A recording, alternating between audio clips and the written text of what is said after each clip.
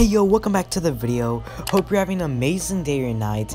Today I'm gonna be telling you the 12.61 releases that's actually coming out today, that time that you're watching this, and these are just the two highlights that I have for today.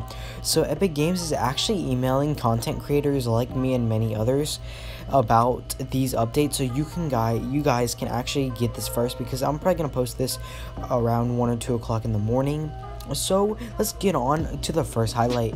The first thing that we have for today is new challenges arrived this week for XP and the chance to earn a new wrap, pickaxe, and glider. You can also gift a free loading screen to a friend. We're planning to push Storm the agency live at 10 a.m. Eastern after 12.61 releases, guys. So we might have a mini live event around 10 o'clock Eastern time.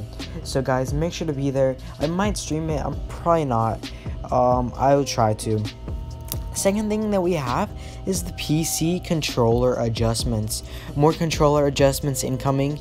We're keeping an eye on things, and we'll keep and post to you on updates. So it's not a hard highlight right now. They're still adjusting PC controller with the FPS, overpowered, everything like that, because there's a lot of tournaments going on since we're in quarantine and stuff.